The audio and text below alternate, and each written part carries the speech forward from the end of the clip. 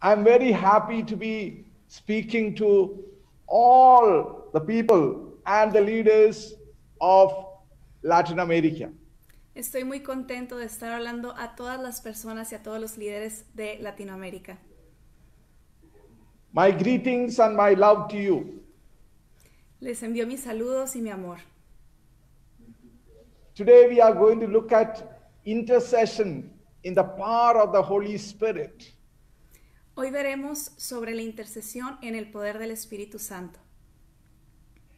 Acts the Apostles chapter 1 verse 8 says, Hechos de los Apóstoles, capítulo 1, versículo 8 dice, can read. Ustedes recibirán una fuerza cuando el Espíritu Santo venga sobre ustedes, y de este modo serán mis testigos en Jerusalén, en toda Judea y Samaria, y hasta los confines de la tierra. Jesus told us, you will receive power when the Holy Spirit comes upon you. Jesús nos dice, ustedes recibirán el poder cuando el Espíritu Santo venga sobre ustedes. So the Holy Spirit comes with power. Así que el Espíritu Santo viene con poder. When Alfred Nobel discovered a very powerful explosive element, Cuando Alfred Nobel descubrió un elemento explosivo muy poderoso, that was stronger than anything that was in the world, he asked his friend, Greek scholar, for a word to name this element. era el elemento más poderoso conocido en aquel tiempo, y él le pregunta a un amigo griego que era un académico que si le podría decir una palabra para esto. So the Greek scholar gave him a Greek word called dunamis. Así que el griego académico le dio una palabra griega que es dunamis. And Alfred Nobel named it dynamite. Así que Alfred Nobel lo llamó dinamita. You know that this is the same word that Jesus used when he was speaking about the Holy Spirit. Y saben que esta es la misma palabra que Jesús usó cuando estaba hablando sobre el Espíritu Santo. So Jesus was saying, but you will receive the dynamite when the Holy Spirit has come upon you. Así que Jesús estaba diciendo, ustedes recibirán dinamita cuando el Espíritu Santo venga sobre ustedes. So there is a connection, beautiful connection between the dynamite and the Pentecost. Así que hay una hermosa conexión entre la dinamita y Pentecostés.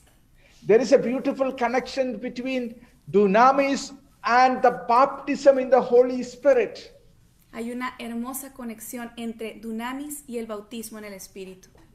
So this baptism in the Holy Spirit has the potential to explode like dynamite. Así que este bautismo en el Espíritu Santo tiene la potencia de explotar como dinamita. And when Jesus was speaking about the second part of Acts chapter 1:8, Y cuando Jesús habla de esta segunda parte en Hechos de los Apóstoles 1:8, he was using the Greek word martyr. él usaba la palabra griega mártir. Martyr means someone who is ready to lay down one's life for Jesus. Mártir significa alguien que está dispuesto a dar la vida propia por Jesús. In other words, Jesus was saying something like this. En otras palabras, Jesús estaba diciendo algo como esto. You shall receive an explosive, a dynamite power Ustedes recibirán un explosivo, una dinamita de poder. when the Holy Spirit has come upon you, Cuando venga el Espíritu Santo sobre ustedes. and once you receive this power, Y una vez que reciban este poder, you are going to be unstoppable, serán imparables. that you will become martyrs for my name's sake. De tal manera que se convertirán en mártires por mi causa. por mi nombre. Pope Francis, during his Pentecost homily in 2013, said this. El Papa Francisco, durante su homilía de Pentecostés en 2013, dijo esto: The Holy Spirit is the soul of mission. el Espíritu Santo es el alma de la misión. It is impossible that the Holy Spirit, the dynamite, comes upon us and we remain the same. Es imposible que el Espíritu Santo, la dinamita, venga sobre nosotros y permanezcamos igual. We will be set on fire. Excuse me? We will be set on fire. Nos prenderemos en fuego, nos incendiaremos. Pope Francis mentions about the Holy Spirit as someone who annoys us. El Papa Francisco habla del Espíritu Santo como alguien que nos inquieta. The Holy Spirit is someone who pushes the church forward. El Espíritu Santo es alguien que impulsa a la iglesia a avanzar. Now we are going to pray for baptism in the Holy Spirit. Y nosotros vamos a orar por el bautismo en el Espíritu. Now what is this baptism in the Holy Spirit? ¿Pero qué es esto de bautismo en el Espíritu? Baptism in the Holy Spirit is a concrete experience of the grace of Pentecost. El bautismo en el Espíritu Santo es una experiencia concreta de la gracia de Pentecostés, in which the working of the Holy Spirit becomes an experienced reality. en donde el obrar del Espíritu Santo se convierte en una realidad experimentada. You know, even before baptism became a Christian word, baptizo was an ordinary Greek word. Antes de que la palabra bautizo se convirtiera en una palabra cristiana, era baptizo, una palabra griega. And the meaning of baptizo was to plunge into water, to immerse, to soak, to drench. Y el significado de esta palabra era sumergirse en el agua, realizar la inmersión, empaparse. So the baptism in the Holy Spirit has the potential to set the whole world on fire. Así que el bautismo en el Espíritu tiene el potencial de incendiar el mundo entero en su fuego. And this is what the INTERCESIÓN document on baptism in the Holy Spirit teaches us. Y esto es lo que el documento de la ICRE sobre el bautismo en el Espíritu Santo nos enseña.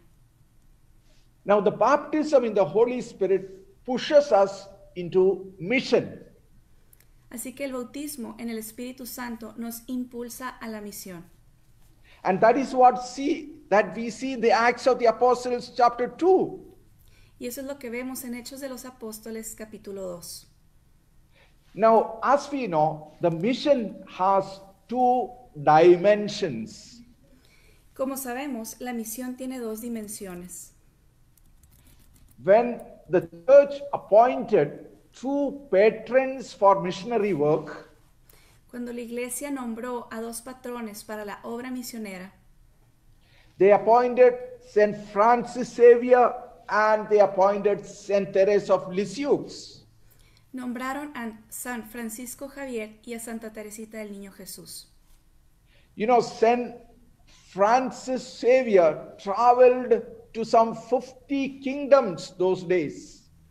San Francisco Javier viajó a unos 50 reinos en aquellos días. He learned the language, preached the good news, converted and baptized many people. Él aprendió el idioma, predicó la buena nueva y convirtió y bautizó a muchísimas personas. But Saint Teresa of Lisieux did not travel anywhere. Pero Santa Teresa del Niño Jesús no viajó a ningún lado. She lived in a cloistered convent. Ella vivió en un convento encerrada, She enclaustrada. was she was suffering from tuberculosis. Ella estaba padeciendo la tuberculosis. She died at the age of 24. Ella falleció a los 24 años de edad. Then how did she become a missionary? ¿Y cómo es que se convirtió en una misionera? She became a missionary by offering up her sufferings and praying for conversion of souls.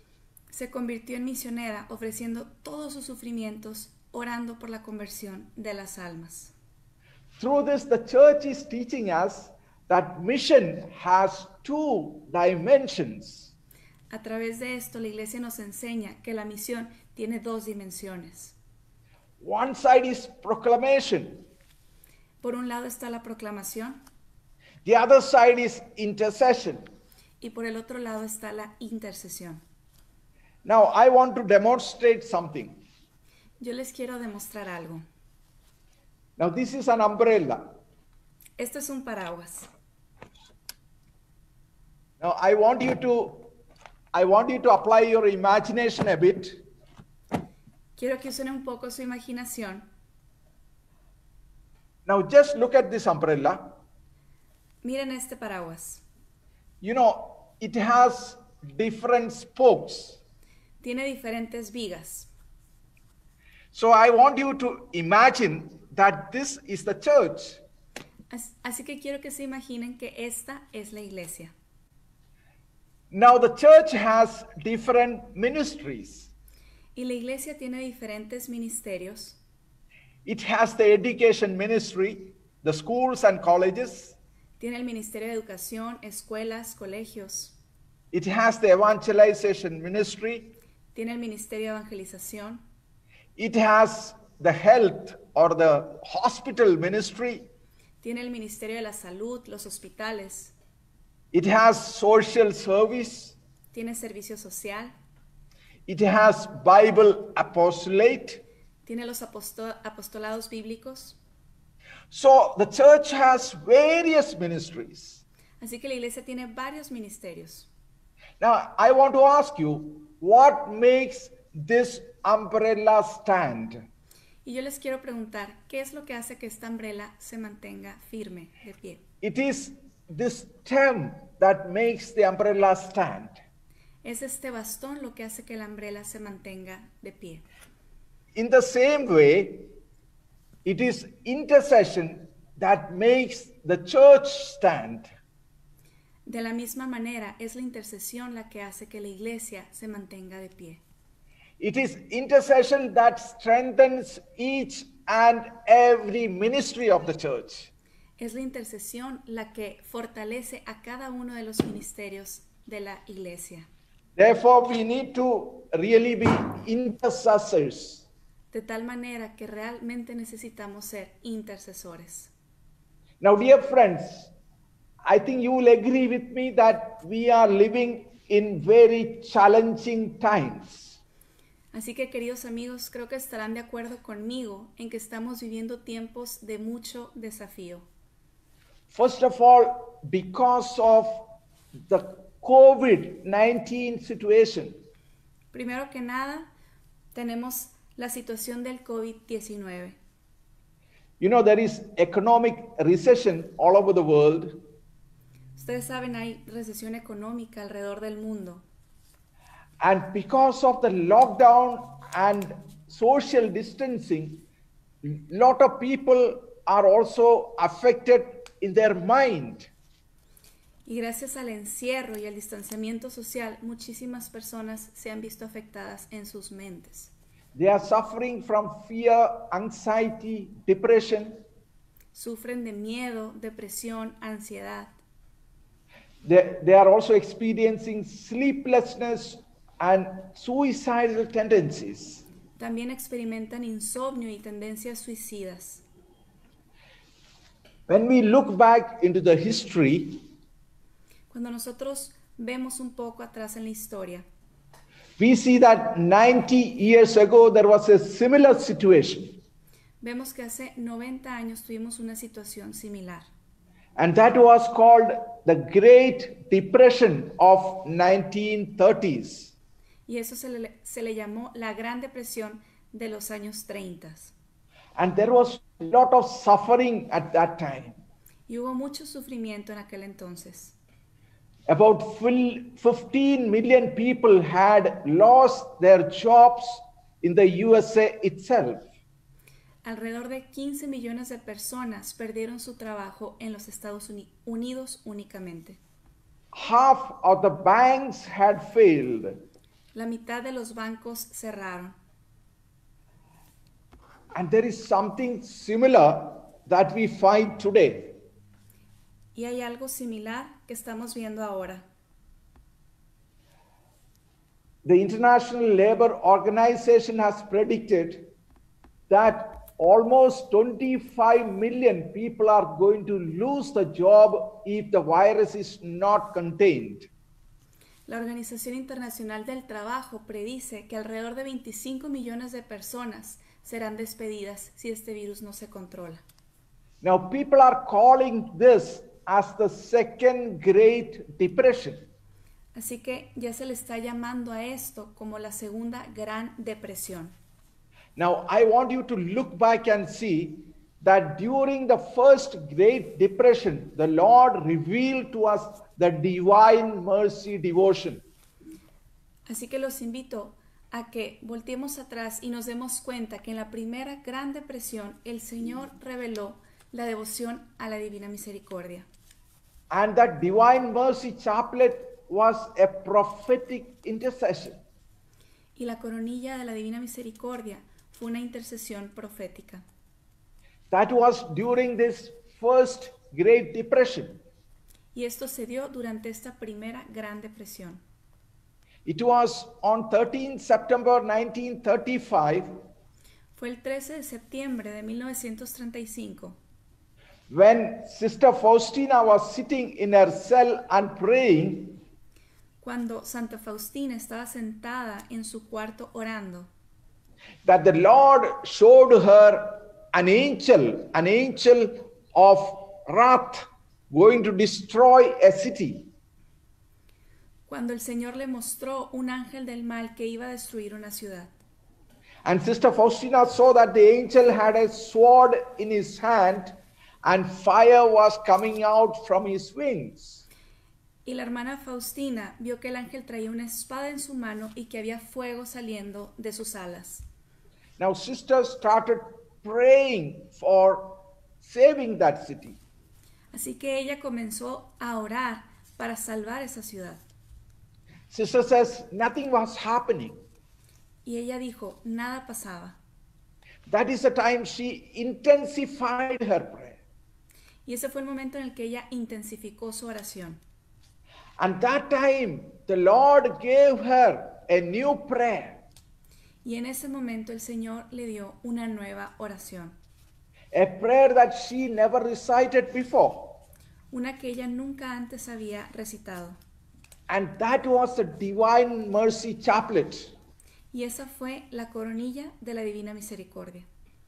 So dear friends, Así que queridos amigos, during this second depression, because of COVID, the Lord is asking us to pray for the divine mercy. en esta segunda Gran Depresión que se está dando por causa del COVID-19, el Señor nos pide que recemos la coronilla de la Divina Misericordia. That we may all experience God's mercy. Para que todos podamos experimentar la misericordia de Dios. And all the sinners, all those who are living in sin may experience God's mercy. Y que todos los pecadores, todos aquellos que viven en pecado puedan experimentar la misericordia de Dios. Dear friends, when we look at the world around, Queridos amigos, cuando vemos alrededor del mundo, there is lot of distortions and perversions that we see. podemos ver que hay mucha perversión y muchas distorsiones. We see same-sex unions, live-in relationships, abortions, artificial birth control, etc. Vemos que hay uniones del mismo sexo, personas viviendo en unión libre, abortos, se dan también el método artificial del control de nacimiento. You know, Genesis chapter 1 verse 31 says, En Génesis 1, versículo 31 dice, God saw everything that he made, and indeed it was very good. Dios vio todo lo que había hecho y vio que era bueno. When I went to the United States, I told them, you know, in the whole of USA, there are 54 cities that are named after saints. Cuando fui a los Estados Unidos, les decía que había 54 ciudades que tenían nombres de santos. For example, St. Louis, St. Antonio, St. Monica, St. Francisco, St. Bernardino, St. Helena, St. Gabriel, Los Angeles. Por ejemplo, San Luis, San Antonio, Santa Mónica, San Francisco, San Bernardino, Santa Elena, San Gabriel, Los Ángeles. All these cities were established on the faith of the saints. Todas estas ciudades se establecieron en base a la fe de los santos. St. Francisco was established on the faith of St. Francis of Assisi. San Francisco fue fundada en base a la fe de San Francisco de Asís. But when I went there, I realized that the Basilica of St. Francis is very isolated now. Pero cuando estuve ahí me di cuenta que la Basílica de San Francisco estaba muy sola, muy aislada. It was in San Francisco that the Church of Satan started. Fue en San Francisco donde se inició la iglesia de Satanás.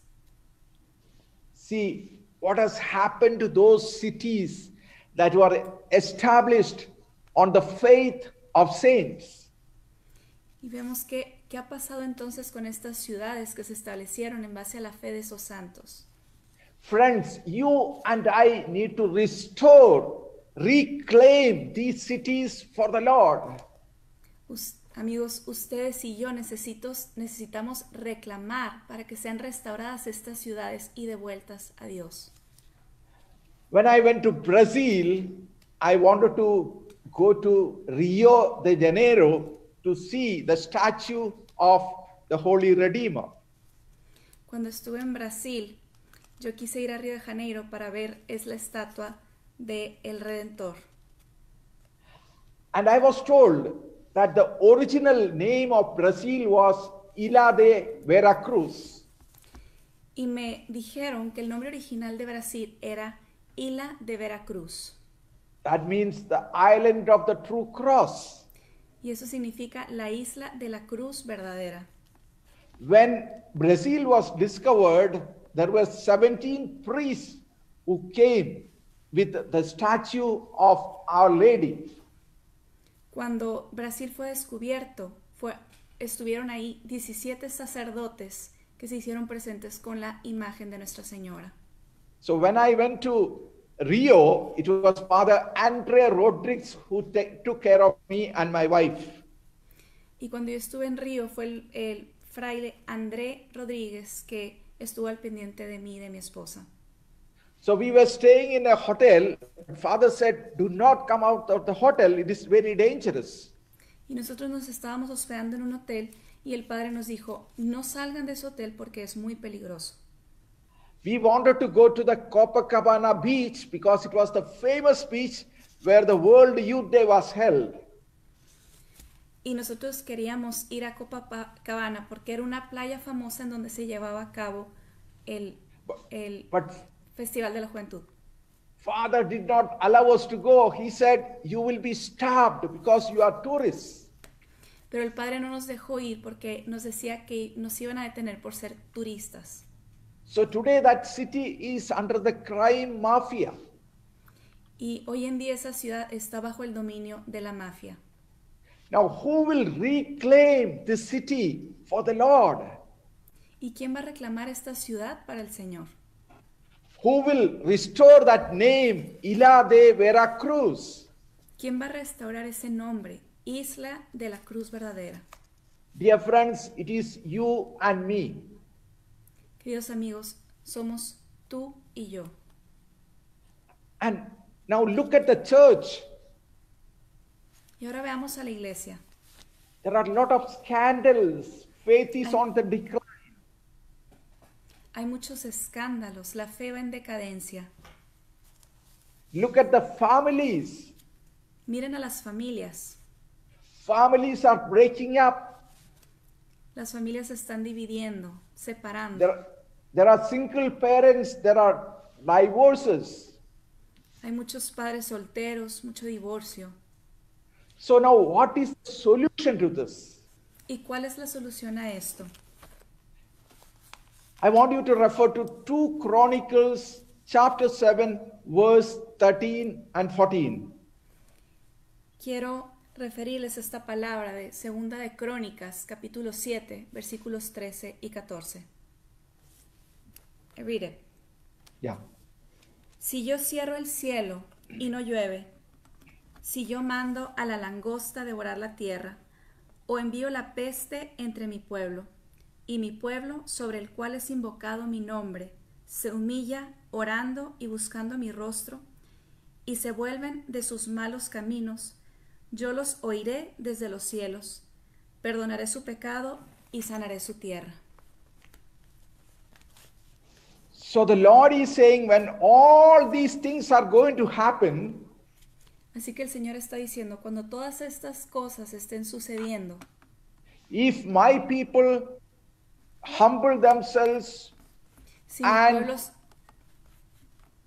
si mi and pueblo se pray humilla, and pray and seek my face si mi pueblo se humilla y busca mi rostro and turn from their wicked ways, y se arrepienten de sus malos caminos, I will hear from heaven, yo escucharé desde los cielos, I will forgive their sin and heal their land. perdonaré sus pecados y sanaré su tierra. Now, dear friends, do you want to heal your land? Así que, queridos amigos, ¿ustedes quieren sanar su tierra? Humble yourself. Humíllense, Pray and seek the face of the Lord. oren y busquen el rostro del Señor. So now it is from this perspective that we should move in prophetic intercession. Así que es desde esta perspectiva que nosotros nos debemos de mover en la intercesión profética. I want to show you a video. Quiero mostrarles un video. Now this video relates to Argentina. Este video es de Argentina. You know, traditionally Argentina is a Catholic country. Saben que Argentina tradicionalmente es un país católico. Now I want you to see some of the alarming trends in that country. Y ahora quiero que vean algunas de estas tendencias alarmantes que están pasando en este país. Last year, I was in Argentina conducting a prophetic intercession training course. El año pasado estuve en Argentina llevando un entrenamiento de intercesión profética. Father Jose Luis Gergelot explained some of the situations in his parish. El padre José Luis Gergelot me explicó algunas de las situaciones que se daban en su parroquia.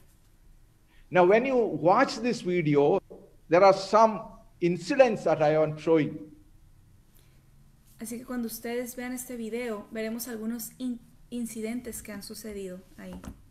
One is from 2008, where the supporters of abortion attacked the church. Uno es sobre el 2008, en donde algunas personas que apoyan el aborto estaban atacando a los que estaban orando en la iglesia. 2013, feminists attacked San Juan Cathedral in Argentina.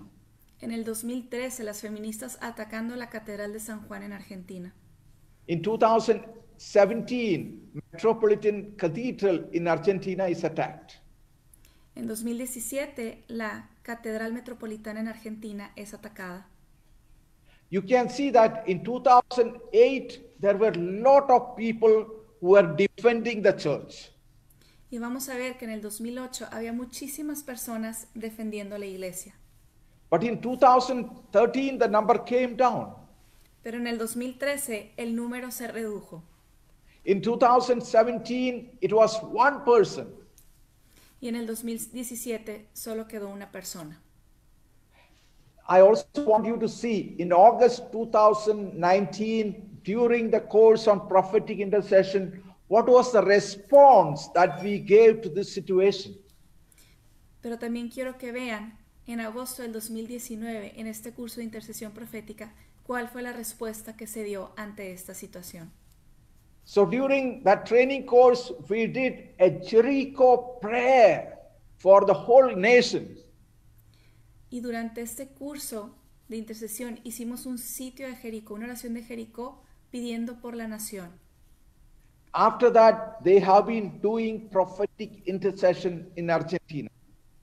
Después de eso, han estado haciendo intercesión profética en Argentina.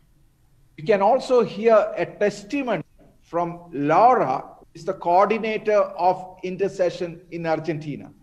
También vamos a escuchar este testimonio de Laura, que es la coordinadora de intercesión en Argentina.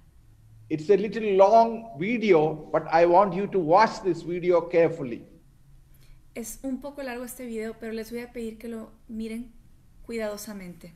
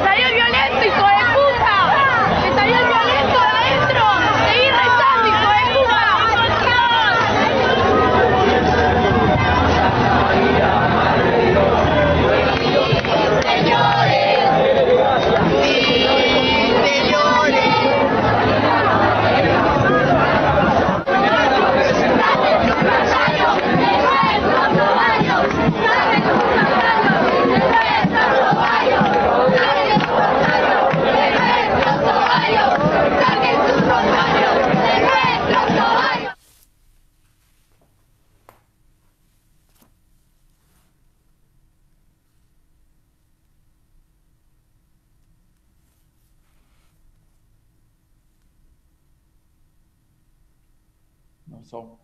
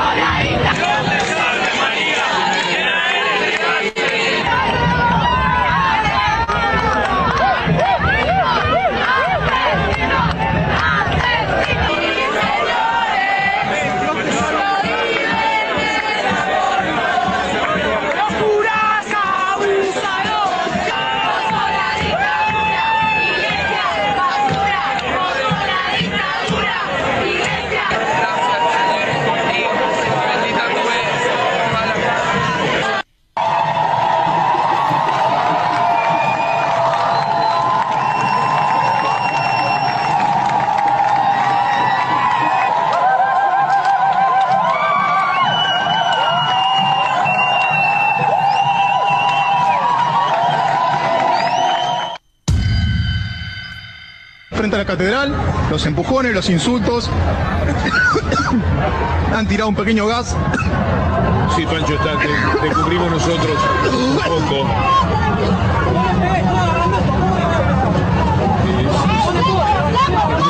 Es cierto lo que estamos asistiendo, sustituye un poco la dificultad por el humo que hay allí de nuestro compañero Pancho Urrutia, un joven que se plantó con la bandera papal. No conozco, por favor, que eso no, por favor.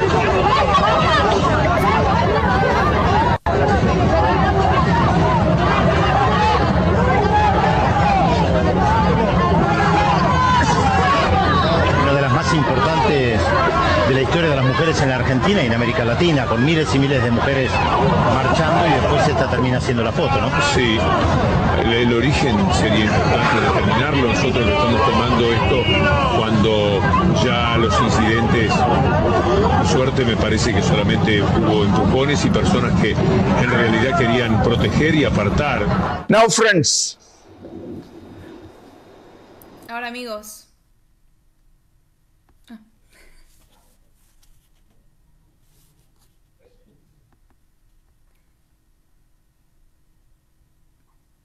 Are you ready, Cyril? yeah, there's something more. Okay. Yeah, something more.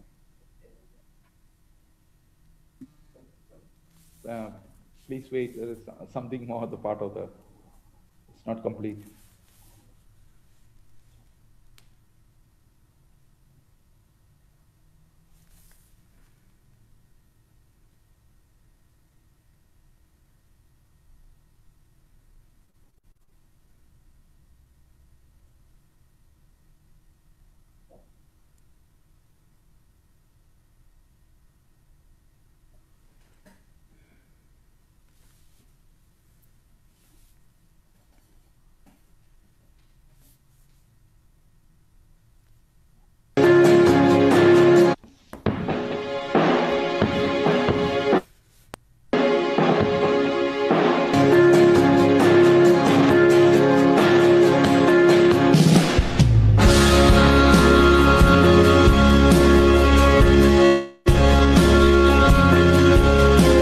warriors. Así que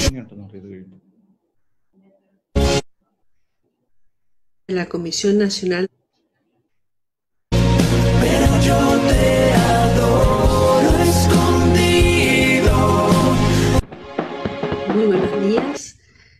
Mi nombre es Cyril, integrante de la Comisión Nacional de Intercesión de la República Argentina, y quiero compartir con ustedes la experiencia de la intercesión profética que nosotros tuvimos el año pasado en la ciudad de Córdoba, República Argentina.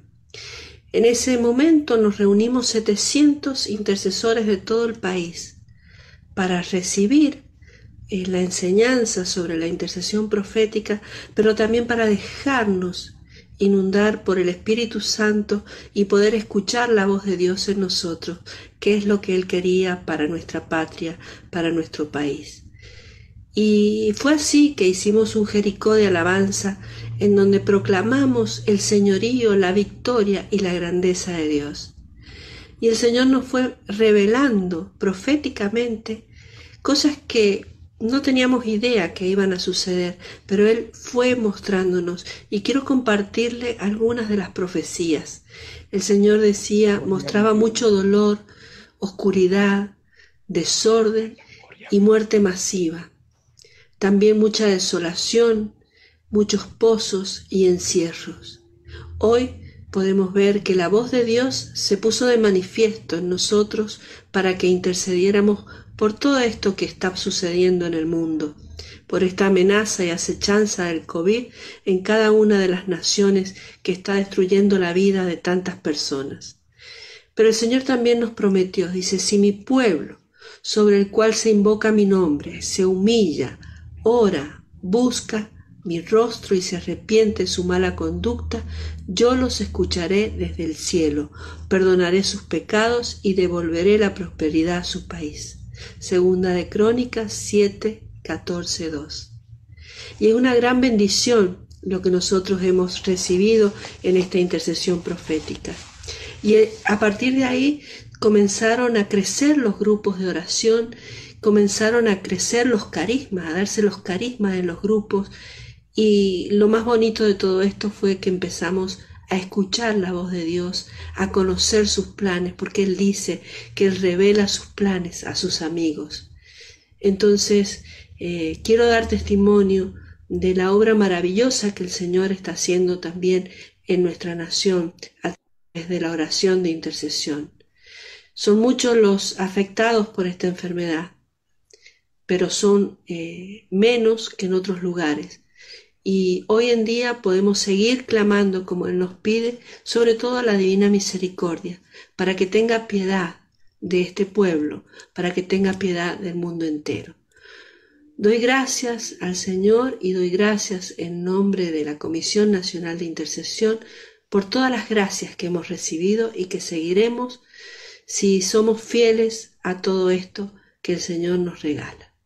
Que el Señor les bendiga y somos testimonio de que la obra de Dios se cumple en nosotros. Amén.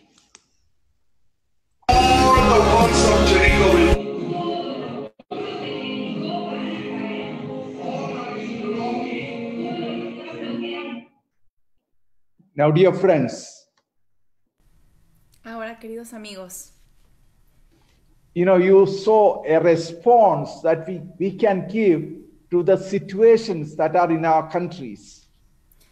acaban de ver una respuesta que nosotros podemos dar ante las situaciones que se susciten en nuestros países. Through prophetic intercession, we can transform our nations. A través de la intercesión profética podemos transformar nuestras naciones. Prophetic intercession is a prophetic sign of the time for a mighty new wave of the Holy Spirit.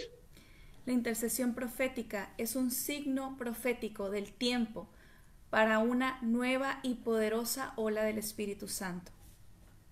In Matthew chapter 26, verse 41, Jesus asked the disciples to watch and pray. En Mateo 26, versículo 41, Jesús le pide a sus discípulos que velen y oren. So we need to pray with a watchman's eyes. Así que necesitamos orar desde la perspectiva de un guardián. Isaiah chapter 62, verse 6 and 7. En Isaías capítulo 62, versículos 6 y 7. Read it. Yeah. Dice: sobre los muros de Jerusalén he apostado guardianes, ni en todo el día ni en toda la noche estarán callados. Ustedes que hacen que Yahvé recuerde, no guarden silencio, no lo dejen descansar hasta que restablezca, hasta que trueque a Jerusalén en alabanza en la tierra. Palabra de Dios. The Lord is saying, upon your walls, O Mexico, O Peru, O Costa Rica, O Colombia, I have stationed watchmen. El Señor dice, sobre los muros de México, de Perú, de Colombia, de Costa Rica, he apostado guardianes. And the Lord is saying, never by day or by night shall they be silent. Y el Señor dice, ni de día ni de noche estarán callados. And we need to continue to do this till the Lord reestablishes our countries and makes of it the pride of the earth. Así que necesitamos seguir haciendo esto hasta que el Señor restablezca nuestros países y haga de nuestras naciones alabanza en la tierra. So friends, it is you and I who have been appointed watchmen. Así que, amigos, somos ustedes y yo que hemos sido nombrados guardianes. So are you ready to be the watchman? Así que están listos para ser esos guardianes. Hallelujah. Aleluya.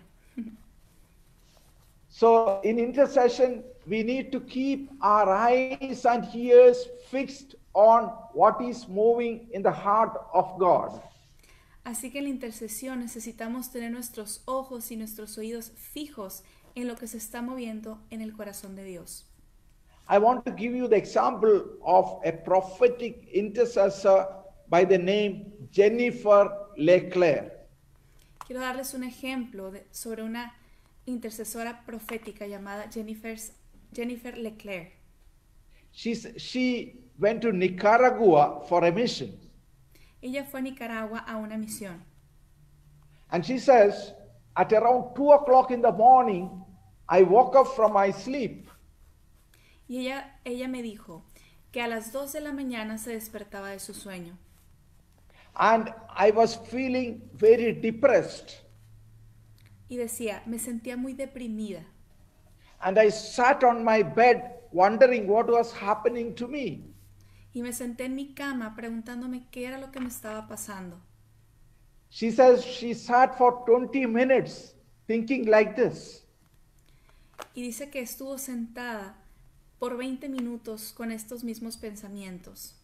Then the Lord spoke to her and said, Jennifer, this is how the people of Nicaragua feel. Entonces el Señor le habló y le dijo, Jennifer, así como te estás sintiendo es como se sienten las personas en Nicaragua. You pray for the people of Nicaragua. Así que ora por las personas de Nicaragua. So what is prophetic intercession? Así que, ¿qué es la intercesión profética? Prophetic intercession is listening, understanding what the Lord wants us to pray. La intercesión profética es escuchar y entender lo que el Señor nos pide que oremos. In prophetic intercession, we go to the Lord and ask Him what we should pray. En la intercesión profética vamos ante el Señor y le preguntamos qué es lo que quiere que pidamos. It is the Lord who speaks to us in prophetic intercession. Es el Señor el que nos habla a nosotros en la intercesión profética. It is the Lord who is going to guide us in prophetic intercession. Es el Señor el que nos va a guiar en la intercesión profética. So in prophetic intercession, we are guided and led by the power of the Holy Spirit. Así que en la intercesión profética somos guiados y dirigidos por el poder y la luz del Espíritu Santo. In prophetic intercession, the Lord gives us the list. En la intercesión profética el Señor nos da la lista. You know, I used to wonder why this form of prayer. Yo solía preguntarme, ¿por qué esta forma de orar? So once I got a prophecy that came from Canada. Así que una vez recibí una profecía que venía de Canadá. And this prophecy read like this. Y esta profecía decía así. Sarah, you could read that prophecy. Yes. Estoy empoderando a mis intercesores con visiones celestiales y una fuerza sin igual. Ellos son mi arma secreta. En este tiempo de turbulencia, yo los comisiono como mis agentes secretos para destruir los poderes de la oscuridad y los planes del enemigo. Su intercesión traerá a la luz todo lo que había estado oculto en las sombras. Hallelujah. Aleluya. So one wonders why this prophetic intercession. Así que uno se pregunta por qué esta intercesión profética. But the Lord is saying in prophetic intercession, you become my secret weapons. Y entonces el Señor nos dice que en la intercesión profética nosotros nos convertimos en su arma secreta. You become my secret agents. Se convierten en mis agentes secretos. Because over there the Lord reveals His plans. Porque es ahí donde el Señor revela sus planes. So through us, the Lord is going to destroy the powers of darkness and the enemy's plans.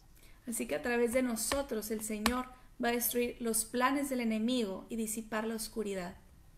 So dear friends, in prophetic intercession, you and I become the secret agents of God's kingdom. Así que amigos, en la intercesión profética, ustedes y yo nos convertimos en los agentes secretos del reino de Dios. You know, I want to explain this a bit. Quiero explicar un poco esto.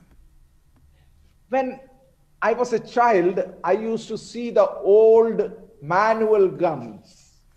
Cuando yo era niño, yo solía ver las viejas armas That used to be hung on the shoulder. que solían colgarse en el hombro. And when they had to shoot, they had to put it down, open it, fill it with gunpowder, close it, and then put it on the shoulder and shoot. Y cuando querían utilizarla, tenían que bajarla, abrirla, llenarla de pólvora, volverla a cerrar y entonces volvérsela a colocar en el hombro. So they could only shoot once, stay.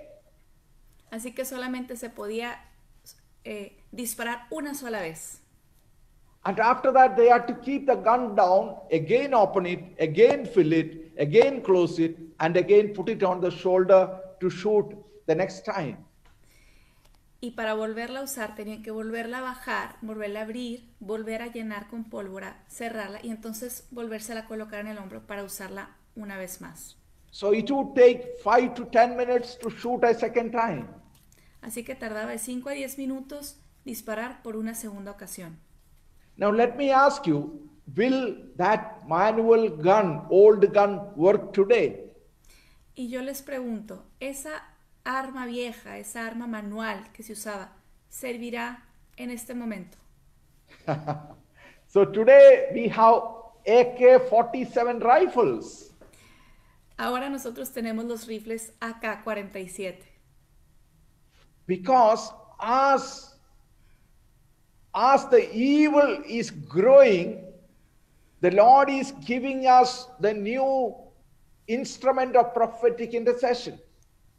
Porque así como el mal está avanzando, el Señor nos da esta nueva arma que es la intercesión profética. You can see the AK-47 rifle. You can just shoot, just turn the rifle like this and keep on shooting everyone who is in front of you.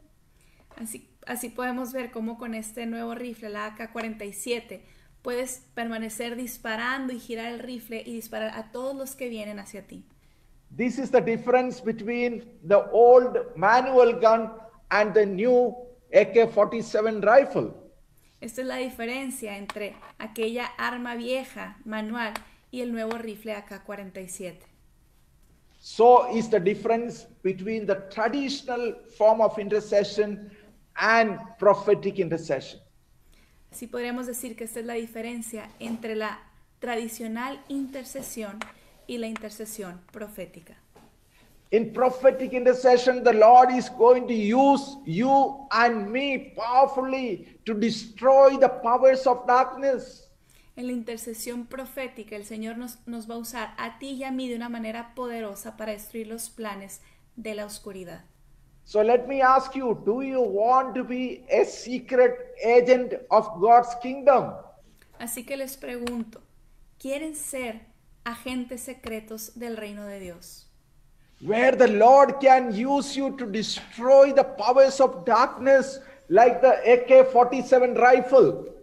En donde el Señor puede usarte para destruir los planes del enemigo, así como si fueran ese rifle AK-47. So if you are willing to, ready to be a prophetic intercessor, just raise your hand. Así que si están listos para ser esos intercesores proféticos, simplemente levanten las manos. The Lord is looking for prophetic intercessors. El Señor está buscando intercesores proféticos. The Lord is looking for prophetic intercessors in Latin America. El Señor está buscando intercesores proféticos en América Latina. Are you ready for this? ¿Están listos para esto? If you are ready, just close your eyes. Si están listos, les voy a pedir que cierren los ojos. You know, in Ezekiel chapter 37, En Ezequiel, capítulo 37, the Lord takes Ezekiel to the valley of dry bones.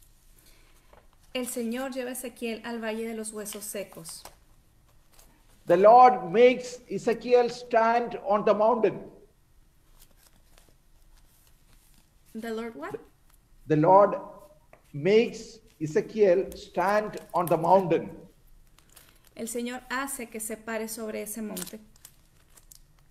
And then the Lord shows the valley filled with dry bones. Y entonces el Señor le muestra ese valle lleno de huesos secos.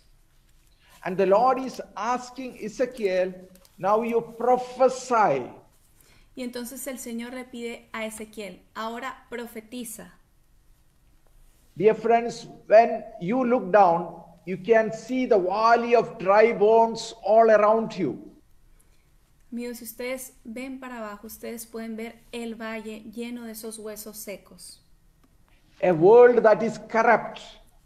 Un mundo que está corrompido. The church that is corrupt. Una iglesia que está corrompida. People who are living in bondage and in sin. Personas que están viviendo en pecado, en ataduras. So what you look around is the valley of dry bones. Así que lo que podemos ver alrededor es ese valle de huesos secos. The Lord is calling you and me, like Ezekiel, to prophesy to the dry bones. Y el Señor nos está hablando, así como a Ezequiel, a profetizar a esos huesos secos. When we start interceding prophetically, Cuando comenzamos a interceder de manera profética, what happened in Ezekiel chapter 37 will happen to each of our countries. lo que pasó en Ezequiel capítulo 37 pasará en todos los países. The bonds will come together, the flesh will be formed, skin will be formed. Los huesos se unirán, entonces saldrá carne y habrá vida. Saldrá piel también en esos huesos. And the Lord is going to breathe His Spirit upon these dry bones. Y el Señor va a soplar su espíritu sobre estos huesos secos. They are all going to come alive spiritually. Y espiritualmente todos volverán a la vida. This is what a prophetic intercessor can do. Esto es lo que puede hacer un intercesor profético. So for this, you and I need to open our eyes, our ears to listen to the Lord. Así que para esto, tú y yo necesitamos abrir nuestros ojos y nuestros oídos para escuchar al Señor. So we are going to pray and ask the Lord to open our eyes and our ears. Así que vamos a orar y vamos a pedirle al Señor que abra nuestros ojos y nuestros oídos. In Mark 7, verse 31 to 37, En Marcos 7, versículos del 31 al 37, a man who was deaf and dumb was brought to Jesus. un hombre que era sordo y mudo fue llevado a Jesús. And Jesus prayed over this man. Y Jesús oró sobre este hombre. When Jesus was praying, Jesus said, Ephata. Cuando Jesús estaba orando, Jesús dijo, Éfeta. Today, let us pray that the Lord may utter these words of Ephata upon us. Hoy oremos para que el Señor pronuncie esas palabras, Éfeta, sobre nosotros. That our eyes, which are blind, may be opened. Para que nuestros ojos que están ciegos puedan ser abiertos. That our ears that are deaf may be opened. Para que nuestros oídos que están sordos puedan abrirse. That our mouth, which is dumb, may be opened. Para que nuestra boca que está muda pueda ser abierta. That our mind that is closed may be opened. Para que nuestra mente que está cerrada pueda ser abierta. That our hearts that have become cold may be made warm and opened. Para que nuestros corazones que se han vuelto fríos se conviertan en corazones cálidos y abiertos. We pray that the Lord may set our hearts on fire as prophetic intercessors. Oramos para que el Señor pueda hacer arder nuestros corazones en la intercesión profética. Let us pray, Lord, give us the spirit of boldness. Oremos, Señor, danos el espíritu de valentía. Fill us with the fire of your spirit. Llénanos con el fuego de tu espíritu. Disturb us in our comfortable zones. Inquiétanos en nuestras zonas de confort. Anoint us as prayer warriors for God's kingdom. Úngenos como guerreros de oración para el reino de Dios. May we be prophetic intercessors. Amen. Que podamos ser intercesores proféticos. Amén. All glory be to the Father, and to the Son, and to the Holy Spirit. Que toda la gloria sea al Padre, al Hijo y al Espíritu Santo. As it was in the beginning, is now, and ever shall be, world without end. Amen. Como era en un principio, ahora y siempre, por los siglos de los siglos. Amén.